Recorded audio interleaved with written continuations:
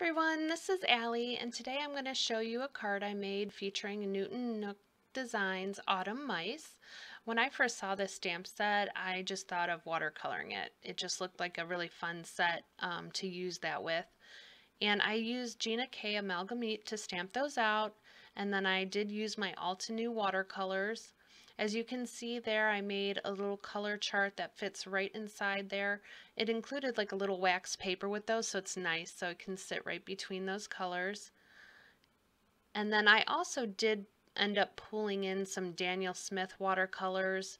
I'm kind of new to watercolor, so I don't tend to mix a lot of my own colors, so I did do that. I used my black velvet brushes, and I think that was a number 2. I think I mainly stay with that through the whole thing because the images are pretty small, and I am, again, like I said, I'm new to watercolor, so if I use a bigger brush, I tend to have a really hard time staying in the lines. So I approach watercolor basically like I approach my Copic markers. I tend to lay down, the dark or where your shadows will be, and I'll either pull that out or I will pull it out with another color. I really do enjoy watercoloring, but it's just not a medium that I'm as familiar with or that I use as much, I would say, as my Copic markers. I tend to do watercolor. I love my colored pencils. But I am most comfortable, I would say, with my Copic markers. But these watercolors with Altenew are very nice. I think it was a great color selection. They work really well, and I love the little palette they come in. It's easy to take somewhere or to use at home. And then you will also notice that I'm using Waffle Flowers matte. I really like that matte.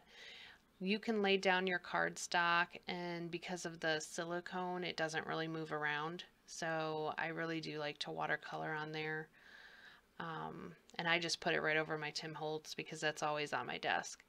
So as you can see here, I'm just filling in some of the dark areas with the dark brown. I believe I went from like mocha to paper bag. I made 2 mice a grayish and 2 mice a brownish.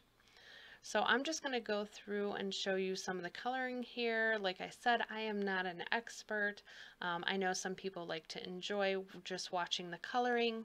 So I'm just going to put on some music, and then I will be back to finish up the rest of the card with you. Thanks. Talk to you soon.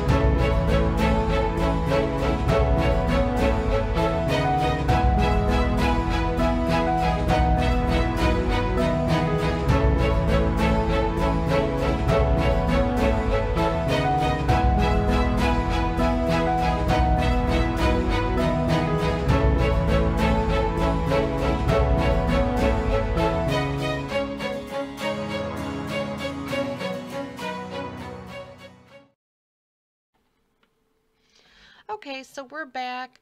I wish I had some more footage of coloring those, but something happened with my camera and I lost it, so that is all I ended up with. But here we are now with the Whimsy die I used for the card. This is their slimline marquee die. And I love that die. I just think it's so fun and funky, and it does fit in like a long letter size envelope, so you can still mail it as normal. So I already did my pre-cutting. I cut my card bases, and then I used a Carte Bella fall paper pack, and I cut out the middles for those. So you see me here, I already cut out my images, and I'm just going to put together the card. So I'm going to glue those in to the slots. In the middle is where I'm going to put my sentiment. I didn't pop up anything on these cards. These are pretty flat. Sometimes I don't always put a lot of dimension on my cards just because I do mail them. So here I am just positioning where that sentiment's going to go. I do use, this is the Stamparatus by Stampin' Up. I was a hobby demo with them. I kind of let that lapse, but I do love their Stamparatus. I think it's made really, really nice, and it works great. And I love that there's, the doors come off and you can move it up and down on their hinges.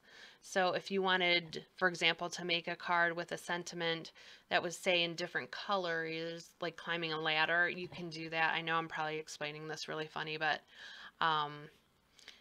check out their Stamparatus if you don't have one or you're in the market for a stamp positioner, because it has some unique features. I also have the Tim Holtz that I do use, but I find there's areas in that where you don't get as good as an impression. And you do need, if I lay like a little felt mat underneath, it works fine. If you don't, then you may have areas that don't stamp as well. I have yet to buy a Misty. I just, they're expensive, and since I already have these two, I just haven't bought the bullet yet, but I'm always game to try new craft products.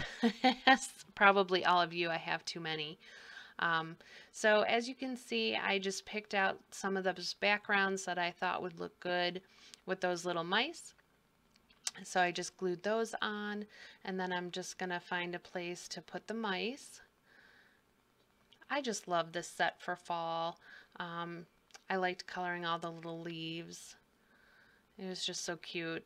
Newton's Nook also has a spring, and I can't remember the exact name of the stamp set. I don't know if it's just spring mice or something like that, but I bought that one as well. And I would like to use those together. So you see here, I'm on the second card now. I made the first one a craft cardstock base, and this one is just a white cardstock base.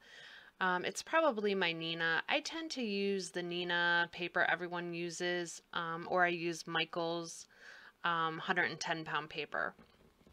So I'll go back and forth between those. And this was also from that Carte Bella 6x6 fall pack. Just some other papers that I had used I thought went with these mice.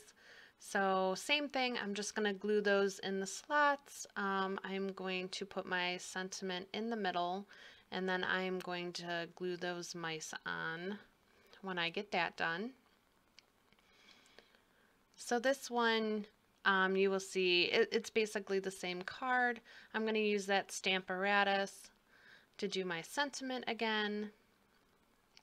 And then I like when a stamp set is large enough where you can put all the images on one card, or you can break them up and get a few cards out of it.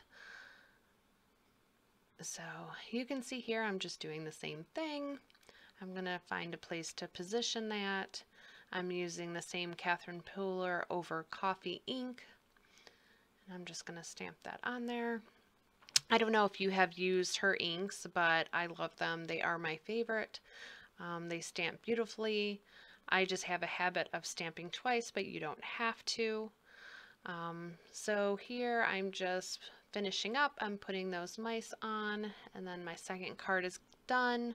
I also decided to go ahead and put some of those little like matte gems or jewels on here. I think I did that off camera though, just to add a little something more to these cards. And you'll see I'm finished up now.